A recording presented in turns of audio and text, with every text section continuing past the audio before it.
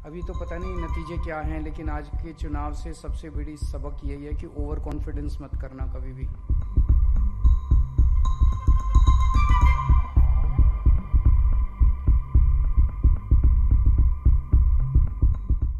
पहली चीज तो किसी भी चुनाव को हल्के में ले लेना चाहिए।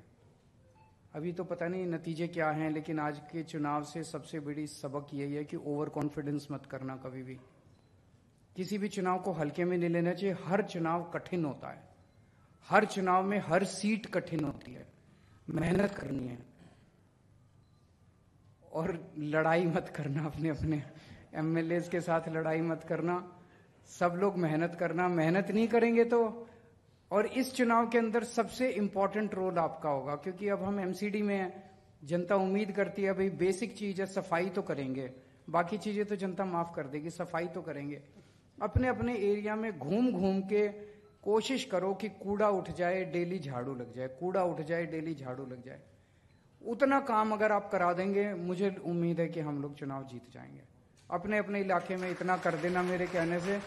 लड़ना मत, लड़ाई झगड़ा अप्रैल में कर लेंगे। अपना ही परिवार है, परिवार में लड़ाई झगड़ा तो होता ही है, उसमें कोई गलत बात नहीं है लड़ने झगड़ने में। लेकिन अब लड़ाई झगड़ा हम अब मार्च अप्रैल में करेंगे। अभी चुनाव जीतना एकमात्र हमारा लक्ष्य होना चाहिए। फरवरी के महीने में चुनाव है, हम सबको मिलके उसके लिए काम करना है। बहुत बहुत शुक्रिया।